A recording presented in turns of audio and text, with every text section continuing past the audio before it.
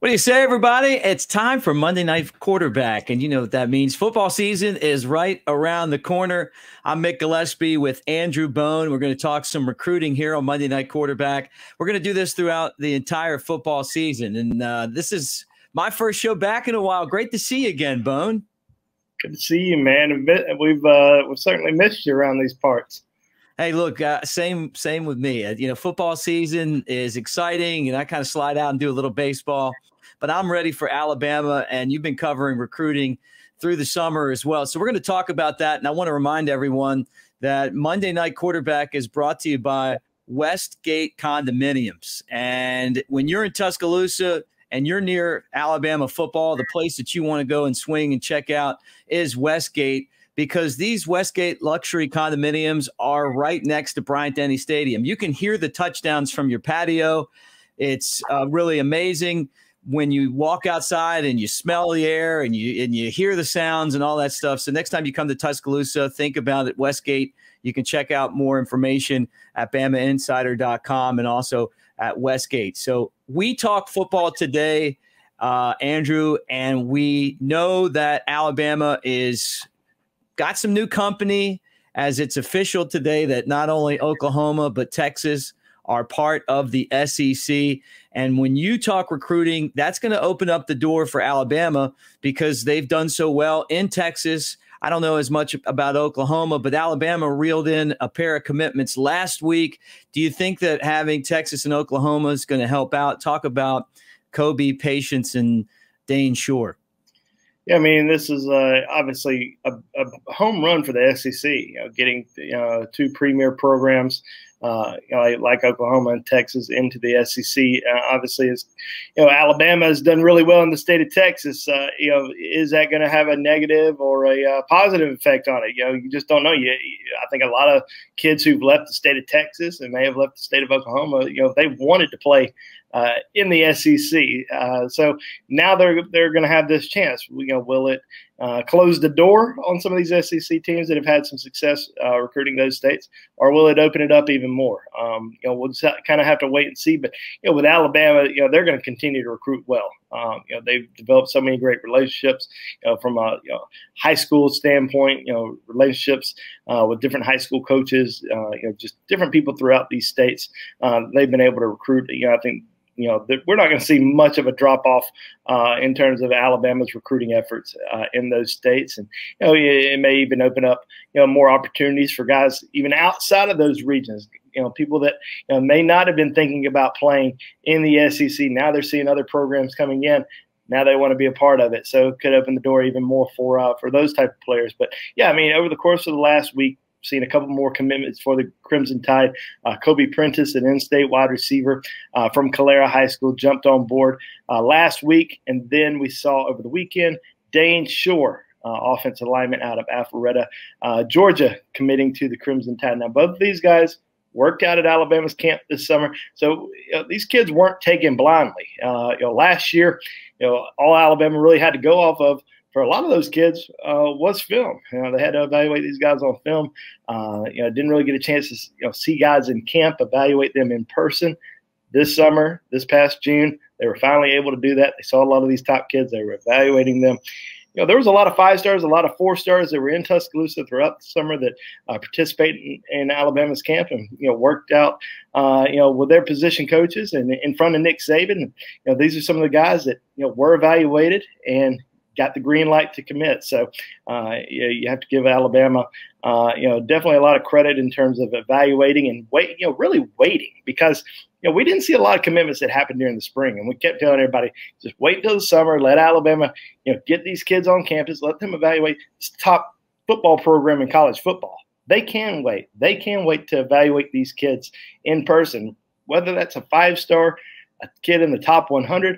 Or if it's a kid that nobody's ever even heard of. You want to get all these guys on campus, evaluate them, and then make your new recruiting board. Figure out who's really at the top of the list. They're not going to look at rivals.com. They're not going to look at any of these other websites and say, because that guy's a 5-star, he's a 5-star on our recruiting board. That's just not how it works. I know people think it works like that, but it just doesn't. There's going to be some kids that they've evaluated for the last couple of years that those guys may be a 5-star, and they may really want those kids, but in the end, they're going to make their own evaluations. They're going to have their own big recruiting board. They're going to have their own ranking. So even though we may have seen some 3-stars that have jumped on board, these guys aren't 3-stars in Alabama's mind at all. And I think that's something that gets misplaced a little bit, because I've seen some 5-stars that have come through Tuscaloosa this year. I've seen some Rivals 100 kids that have come through Tuscaloosa that Alabama just isn't interested in anymore. They came into town, worked out at camp, and hey, they weren't Alabama caliber players. And we've seen some 3-stars who've been given the green light to commit to Alabama. So you got to trust the coaching staff. So two big pickups for Alabama, of course, the last week. Still think we're going to see some more commitments before the season starts. And some guys that I'm really kind of watching pretty closely over the course of the next few weeks. Darien Brown out of Nashville, Rivals 100 wide receiver. Kind of been on the commitment watch for Alabama for a while, but still think that there's some other schools out there that he's really interested in. He took an unofficial visit to Kentucky this past weekend.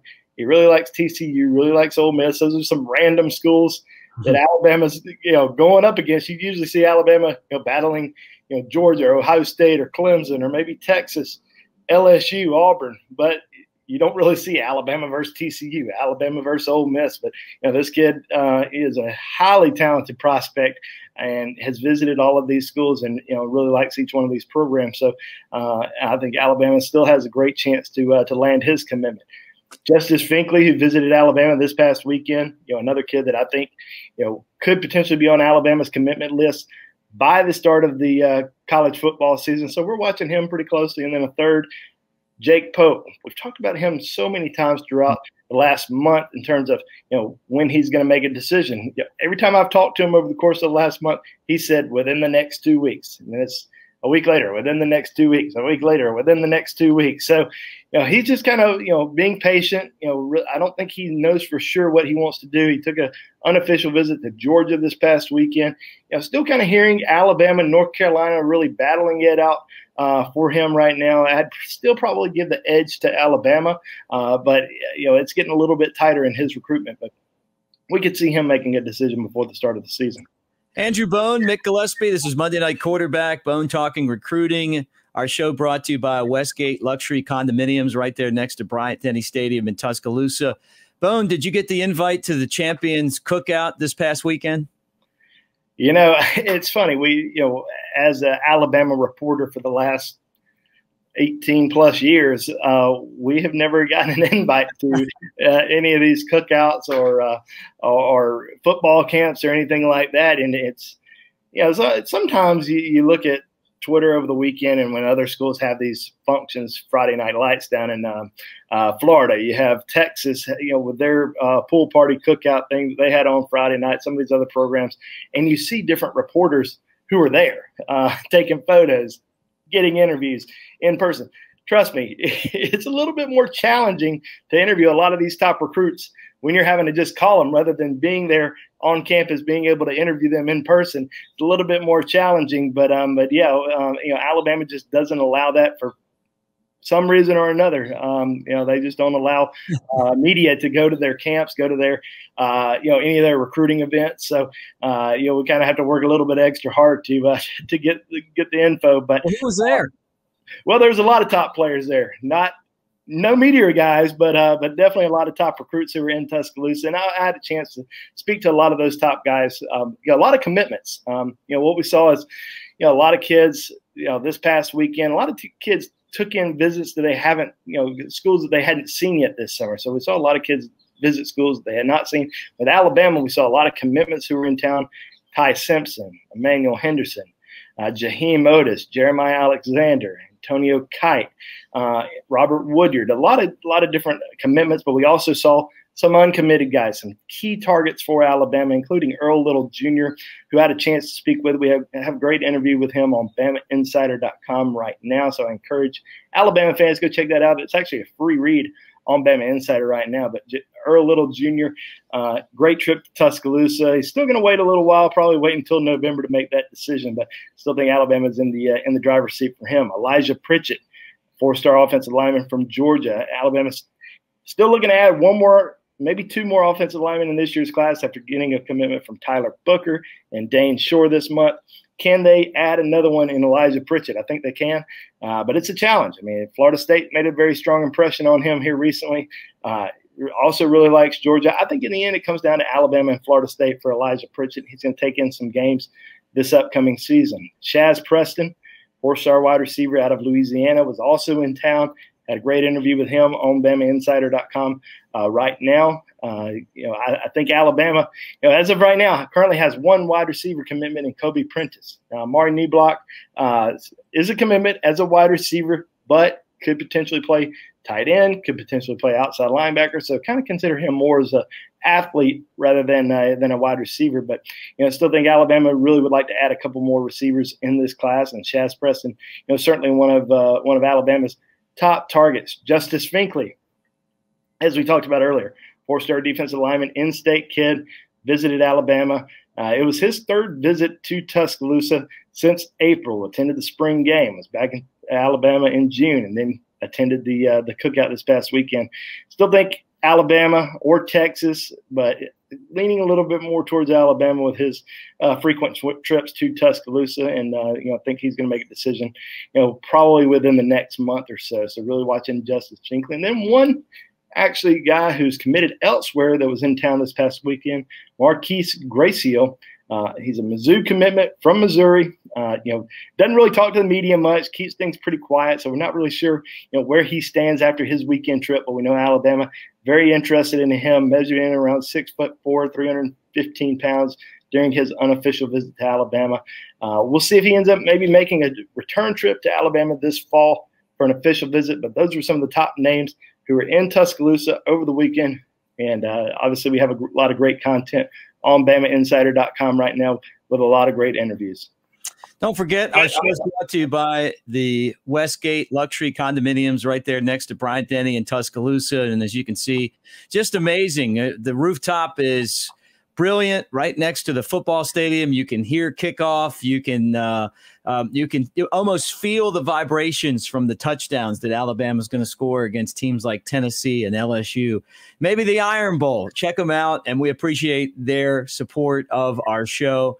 They're absolutely gorgeous, and they're right there next to Bryant-Denny Stadium in Tuscaloosa. All right, Bone, let's talk Crimson Tide D-line commitments and guys that they might want to add to the mix. And there's one big target out of Detroit, Michigan. Yeah, over the weekend, Alabama extended an offer to Deion Walker out of Cass Tech in Detroit. Now, this is a big kid. He's 6'7", 340 pounds. Imagine if Alabama was able to get him on board to go along with Jaheim Otis, who's 6'6", 360 pound plus. That's a lot of weight on that defensive front. So, can they potentially get him on board? Now, he had a top 5, named a top 5 a couple weeks ago, but after receiving his offer from Alabama on Sunday, told me that Alabama, Michigan, and Kentucky are his top 3 schools. He's going to visit Alabama in the fall. He's not visited yet with his parents. Now, he visited on his own, but he's not visited with his parents. So he's going to bring his parents down to Tuscaloosa sometime this fall. There's a lot of really good defensive linemen who are out there that Alabama's heavily involved in. And most of these guys, besides Justice Finkley, we talked about Finkley earlier, potentially making a decision with him next month. Now, we're obviously watching his recruitment very closely. And we talked about Marquise Gracio making a trip down to Tuscaloosa. So that's kind of a guy that, in terms of someone who's committed somewhere that we're going to be watching over the next few months. But there's just a lot of guys who are out there. Walter Nolan, 5-star defensive lineman. Bear Alexander, another 5-star. Both of those guys visited Alabama in June. Bear took an official visit, while Nolan just took an unofficial visit, plans on coming back to Tuscaloosa sometime in the fall. You have guys like Anthony Lucas, Amari Abor, a lot of guys, a lot of really talented guys that are high on Alabama's recruiting board, but all of them plan on waiting. A lot of these guys are wanting to go to games, experience the game day atmosphere. And we talked about this before. A lot of these guys took in their official visits last month. Usually we see kids take official visits, then they make their commitments. Kind of going in reverse order this year because of COVID last year. It caused everybody to wait until this past June to really take in their first, experience at these college campuses. So now they're wanting to wait a little bit longer go to some games, enjoy that experience, and then make decisions. So we're going to see a lot of commitments happen over the course of the next few months, but a lot of them are going to wait until the fall, maybe even closer to that early signing period to make their decisions. Bone, you're talking about just the way that COVID's changed things. August 1st was the official offer day for players in the 2022 class. What does that really even mean? Well, everyone kind of freaks out about it. When they see kids put out their graphics, they got an official offer from Alabama or Georgia or whoever it may be. There's still a pecking order. There's still an order of things.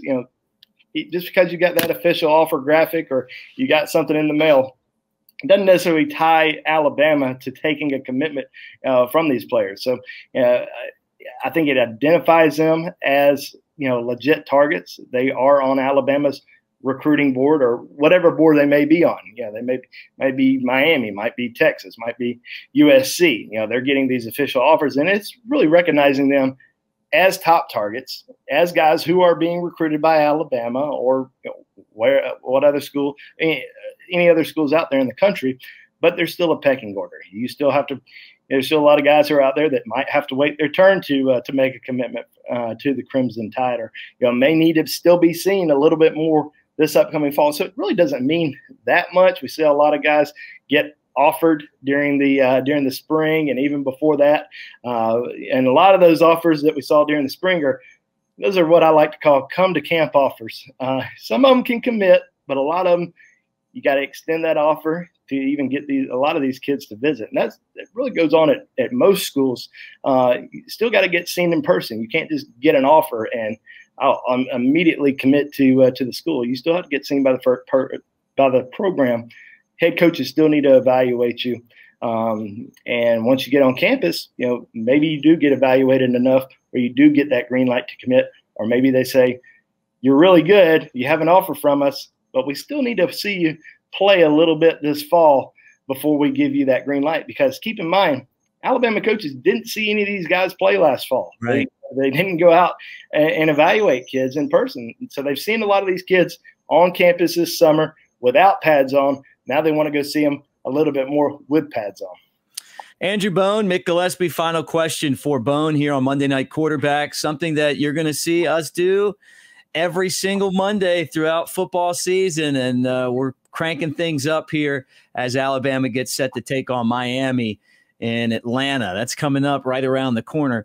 One other guy, Bone, made his top 4 list out of Philadelphia. How about Alabama going up to Philly to go after one of their top players, Enai White, and he's got Bama, Texas A&M, Georgia, and Ohio State. So even though he's in Philadelphia, he's got a lot of Southern schools in there. Yeah, that's right. And there's always been this feeling that he was going to play in the SEC, but I know he really likes, obviously, Ohio State a lot as well. And I think the biggest surprise when he announced that top 4 was the elimination of Florida, because Florida had been one of his top schools for a while, and many people felt like he could end up potentially in Gainesville. But Gators are eliminated. He has a top 4, visited all of those schools last month, including Alabama. I think Alabama has a great chance with him, recruited mainly as an outside linebacker, edge type rusher. And obviously Alabama picked up a tremendous commitment a few weeks ago from Jeremiah Alexander. They get Jeremiah Alexander paired up with Enai White, they'll have one heck of a outside linebacker class, but it's going to be tough. I mean, there's certainly some programs that are, heavily recruiting him, heavily pushing to get his commitment, and probably using Alabama's numbers because they against them, because they've recruited really well at the outside linebacker position the last couple of recruiting classes. But he remains a top target for Alabama and somebody that they are certainly pushing for. So we'll have to wait and see when that decision date comes. Nothing just yet, but put out his top 4 on Sunday, and Alabama still in the mix. Best in the business, Andrew Bone, our recruiting expert here on Bama Insider, the Alabama rival site. Our show, Monday Night Quarterback, presented by Westgate Luxury Condominiums, right there next to Tuscaloosa. And, I say Tuscaloosa, next to Tuscaloosa's gem, where all the championships are won, Bryant-Denny Stadium, right there on campus. It's going to be great. Hanging out there this year, post-game, Alabama football, Alabama and Miami coming up, and Bone's got us covered on recruiting. Thanks, Bone. Thanks, Mick. Welcome back. Thanks, buddy. What do you say, everybody? With Tony Tsoukalas, I'm Mick Gillespie, and this is Monday Night Quarterback. And Monday Night Quarterback is what we do every Monday night when we talk about Alabama and what's going on around the SEC and college football. The Crimson Tide and Miami are coming up. Alabama defending national champs. And Monday Night Quarterback this year is brought to you by Westgate Luxury Condominiums, right there next to Bryant-Denny Stadium. I mean, I'm talking about a stone's throw away. These are amazing. They took a lot of time and effort to build these amazing luxury condominiums, and they're going to be fantastic. You want to be right next to Bryant-Denny. You want to be able to smell the hot dogs being cooked. You want to be able to hear the touchdowns, feel the vibrations. You want to live right there, smack dab in the middle of everything. Westgate Luxury Condominiums. They are prime property for championship fans. And, you know, when you do it the right way, the Sky Club on the roof, you got that. You got everything else that goes along with it.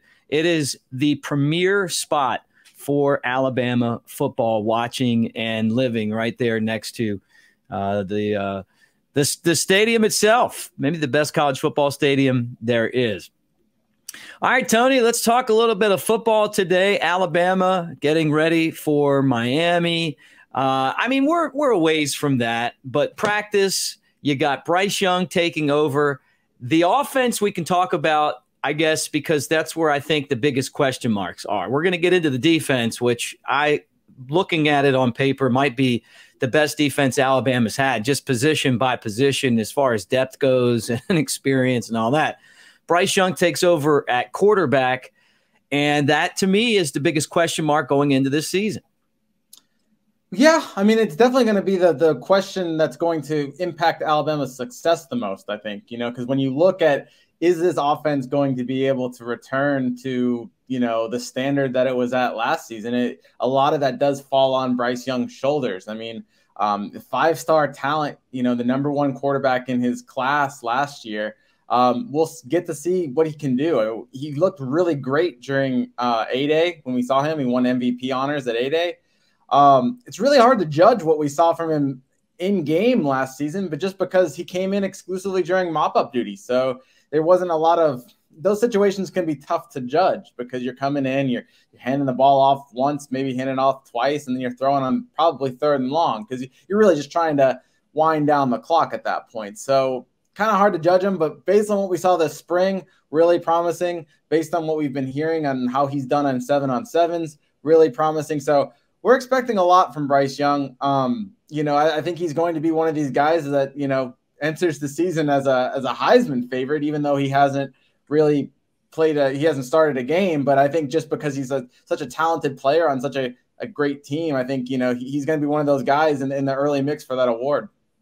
When you're Alabama's quarterback, you're always in the mix for a Heisman, although Alabama's never had a quarterback win the Heisman. How about that, Tony? It's kind of weird, but you're exactly right. And you look at the betting odds, he's one of the favorites to win the Heisman, and yet he hasn't been a starter yet at Alabama. And he's also inheriting a bunch of receivers that are good and have a lot of talent, but they're not the superstars, at least not yet, that were there 2 years ago last year. I mean, you lose the four giants that the Crimson Tide had, Ruggs and Waddle and Smitty, and now all of a sudden, you take over with, I guess you got Slade Bolden with a lot of experience.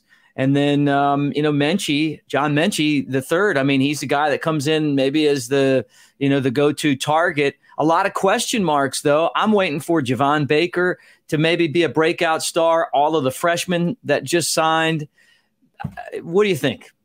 I think the name that you didn't mention, which is one that Alabama fans really need to know, is Jamison Williams. He's a transfer from Ohio State. And personally, I think he's going to be one of the biggest aspects to this offense. I think Nick Saban, in the past, you mentioned some of those guys, Jerry Jeudy, Henry Ruggs, Jalen Waddle started a little bit or played a little bit more as a freshman, but most of the time, Nick Saban, he goes with experience. And so you got guys like Jerry Jeudy that, had kind of played in a reserve role his first year. I think you're going to get the same from some of those young guys. I think everyone's really excited about Ajee Hall and JoJo Earl and Christian Leary and that bunch right there, right? But I think you're going to see the veterans play. So you're going to get John Mechie III. You're going to get Slade Bolden. And here's where it comes in. I think Jamison Williams is going to be probably that third starter of the bunch. And he really provides the speed that I think is going to open up the rest of this receiving corps, because John Mechie is not slow by any means, but he's not kind of the blow the top off fast guy that you've had with, Jalen Waddle or Henry Ruggs. The same with Slade Bolden. He's a capable, trusty option in the slot, but he's not going to really open up a defense the way that Jamison Williams is. He's got track star speed. And I think, having him on the perimeter, kind of maybe just running a go route, drawing out some of the defense, I think will open up the middle of the field for John Mechie, for Slade Bolden. And I think that's really what's going to open up this Alabama offense. Also, Jaleel Billingsley in the tight end slot. I just think that having that vertical, that home run threat is going to open it up. And it's not just going to be a decoy either. I think there's going to be plenty of times where, Bryce Young, we've seen his ability to unleash a deep ball. I think you're going to see that, some of those hit with Jamison Williams. And obviously he's not a one-trick pony either. He can go across the middle and make some catches. And we've seen what Alabama can do with speed across the middle. So really excited about what he offers. And I think he's going to really help this offense. And in terms of being an influential piece, might be one of the most influential outside of, Bryce Young and then Evan Neal, who's blocking for Bryce Young. Let me ask you this. What about some of the freshmen that are coming in, like Christian Leary? I mean, you talk about being able to blow the top off of a defense. That's what he brings to the table. Is there a chance that he's going to be able to get in and make an impact? Sure. I mean, there's a chance. I just think when you look at those guys, it typically takes a year for those guys to get used to it. They're going to have to get their blocking down. They haven't played college football. There's more to being a receiver than just, catching and being fast. And so I think usually during the first year, I'm not saying it's impossible. Like I said, Waddle played a lot during his freshman year, but I think that first year is almost like a developmental role where they can kind of get their feet wet. I think you start seeing some of that promise. We saw that through, all of Alabama's young receivers, turned into first rounders. We saw some promise in the first year, but they weren't necessarily called on to take on key roles. And so there's always a chance that one of those guys, Ja'Cory Brooks, Ajee Hall, JoJo Earl, Christian Leary, that they step into the starting rotation or break in there, but, before the season's over. But, I kind of see them starting off in a reserve role while guys like John Mechie, Jamison Williams, Slade Bolden, you mentioned Javon Baker as well, they kind of know the offense a little bit more. They're a little bit more ahead. And so I give them the nod at the moment.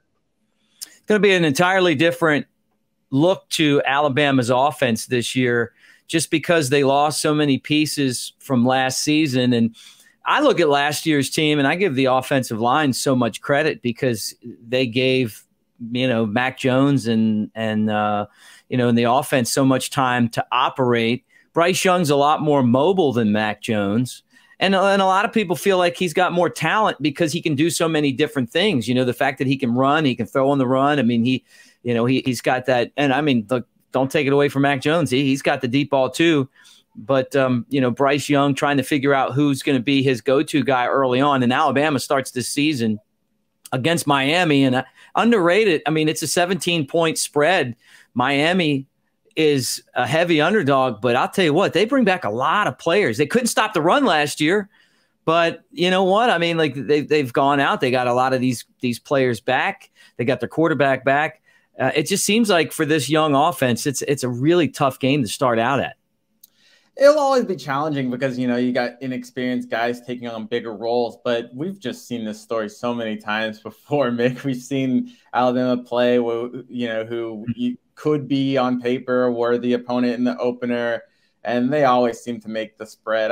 I wouldn't be surprised if Alabama just blows the doors off of Miami just because I just think that these are the kind of games when you give Nick Saban this much time to prepare for an opponent and, it's not like there's not talent on this Alabama offense either. So I see things, there might be a miscue here or there, but honestly, Miami's going to have those miscues too. I mean, everyone kind of has that rust that they need to shake off. It's just really hard to beat Alabama in an opener. I don't see it. I think it might be a good opportunity to get their feet wet and kind of hash some things out. I think it'll be probably a more worthy opponent than Duke was the last time they were in that stadium for an opener. That being said, I just don't think that it's going to be, it's not going to be a close one. I don't think Alabama fans will have too much to worry about come the fourth quarter. I want to get into the two new SEC arrivals because that became official today. But just a couple more minutes on Alabama and their offense. We're talking quarterbacks and running backs. Quarterback and receivers. But I got to get into running backs for a second because a lot of people feel like, Brian Robinson, with all of that experience coming back, is going to be the guy to keep an eye on. I feel like Chase McClellan, after watching him last year, is going to be hard to keep off the field. I don't know that there's really, and you're around it every day, I don't know that there's really a go-to running back. I feel like this is going to be more like Alabama in past years where the hot hand's going to get the ball. You're going to see 3 or 4 different guys run. I just don't feel like, and this is just me personally, that Brian Robinson is a Najee Harris type guy. And we'll see. I think if there is going to be like what you would call a bell cow back, it would probably be Brian just because he's by far the most experienced.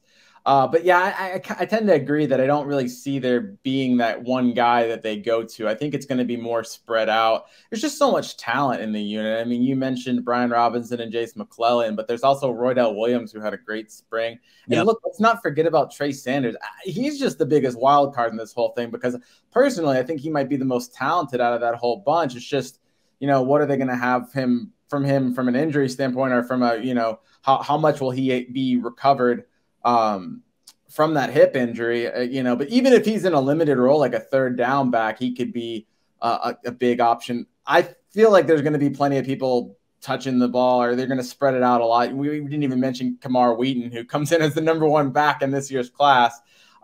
We've seen, 5-star kind of freshman running backs wait a year at Alabama before busting out. So don't be, totally taken back if Kamar Wheaton doesn't do too much this year.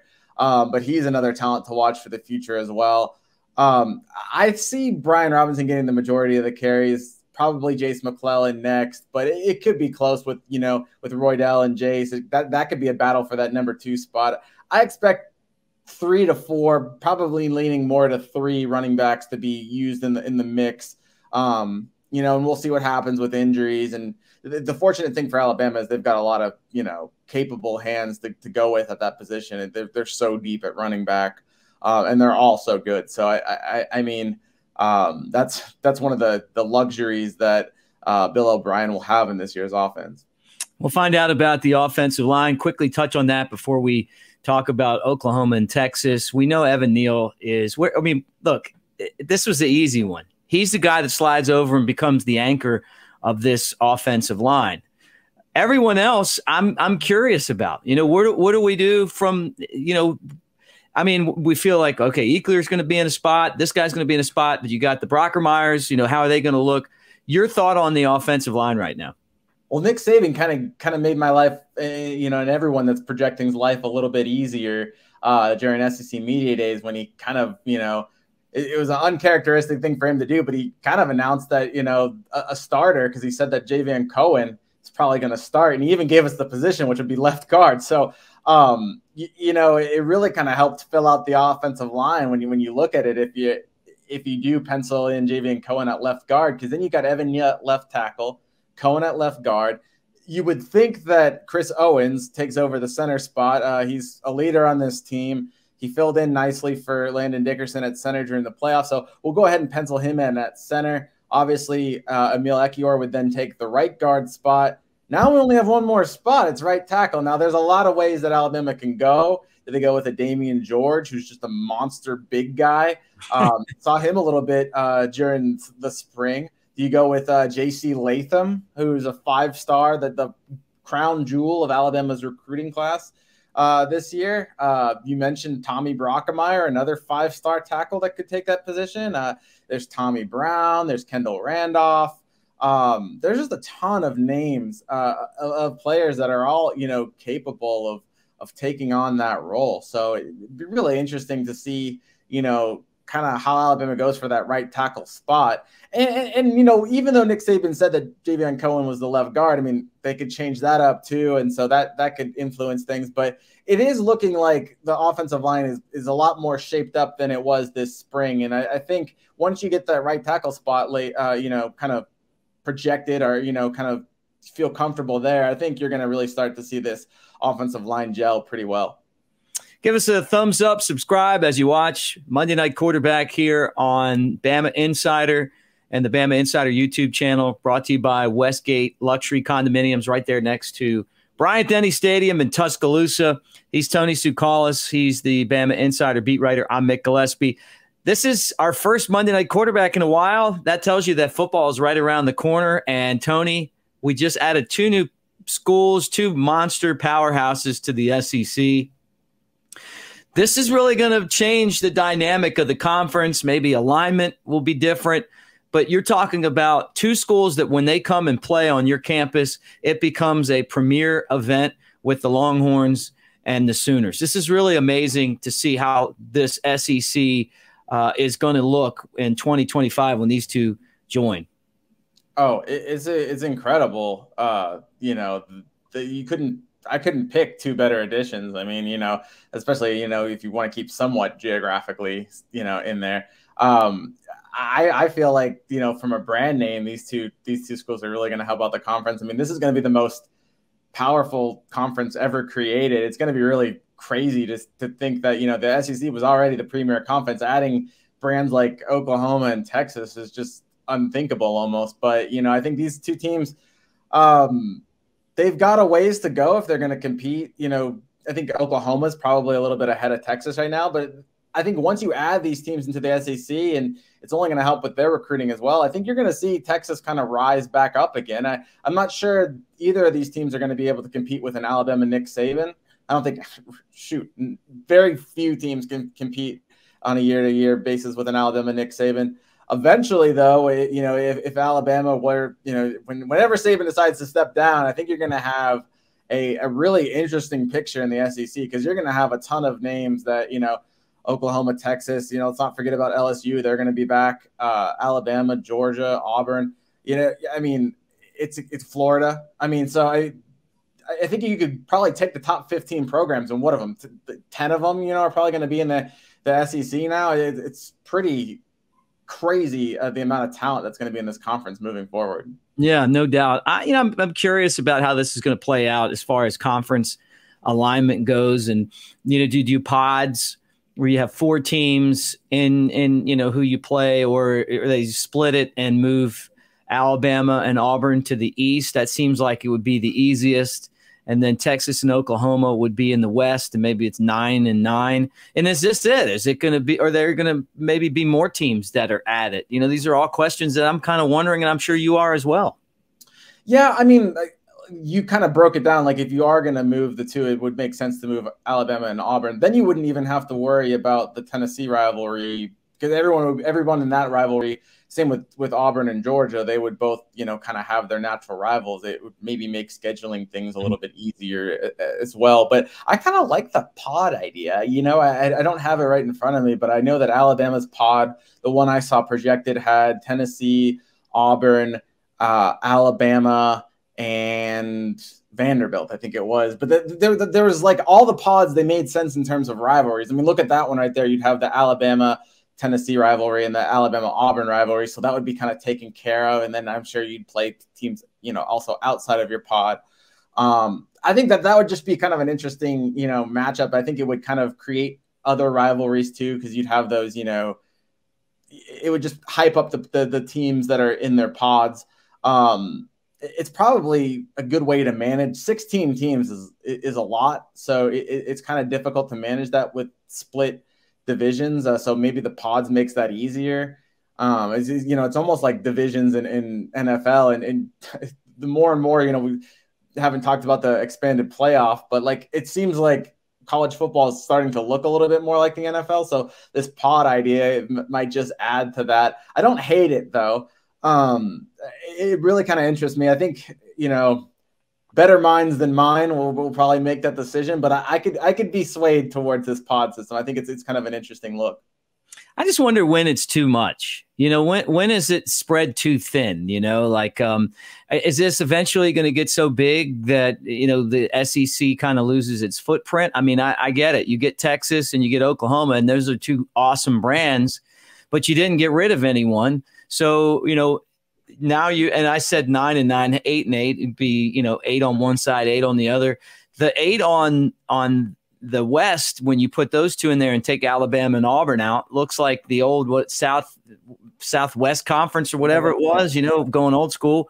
And then the old SEC looks like, Alabama and Auburn in the East, and I don't even know if that's going to last. I was so surprised by this that it's hard to really have an idea of where this is going, other than the TV revenue is going to be off the chart adding these two schools. And there's going to be a ton of excitement to have Alabama go to Oklahoma or Oklahoma come to Alabama, vice versa with Texas and any school in the league. When you're trying to sell tickets, you're adding two superstar attractions. And when you look at the Big 12, and if you're Oklahoma and Texas, there's, besides playing each other, and they play each other in Dallas, so there's not even on-campus games. There's no other game that you have that's even close to what you're going to get when you bring in Alabama, Auburn, Florida, Tennessee. You go to LSU. I mean, they just made their team a lot more attractive. Forget about the TV aspect of it, just showing up and watching football. So that's cool. I like that. Yeah, and when you look at some of the rivalries, I mean, you're going to have not only are you going to have the Iron Bowl, but now you're going to have the Red River rivalry. So it just adds another big rivalry. You're going to have UT versus Texas A&M, which is a rivalry that we'll get back now because they'll be in the same conference. So, I mean, those are two more rivalries and two more huge games that you're adding to this conference that already has, Tennessee, Alabama, Alabama, LSU, the Iron Bowl, Auburn, Georgia, the cocktail party. There's so many of these games that are huge, and you just added two more must-see ones to the mix. It's just crazy. As for how to manage it, maybe there won't be an East and a West now. Maybe it'll just be like the pulled pork division and the and the brisket division. Something like that. Because you're starting to you're going to start to throw geographical terms out the window when you start adding more and more teams. Yeah, it's going to be fun to see how this all plays out. Well, Tony, looking forward to talking to you more on Monday Night Quarterback and a lot of our other shows as we get things ramped up. Alabama and Miami is opening kickoff, or is opening day, I was going to say, but it's the opening kickoff for the Crimson Tide. And, we're closing in on that just, about a month away. It's exciting, man. This time of year is always awesome. Alabama right out of the chute plays one of their biggest rivals outside of the SEC, and a team they don't play a lot, but they've had some classic games against Miami. There's not a love lost between these two teams. I think Miami's going to come in ready to play against Alabama, and we'll keep everyone updated on how camp's going and as Alabama prepares for the Hurricanes. Hey, thanks for jumping on, man, and you keep on doing the good work at Bama Insider, and you can read Tony's work at BamaInsider.com.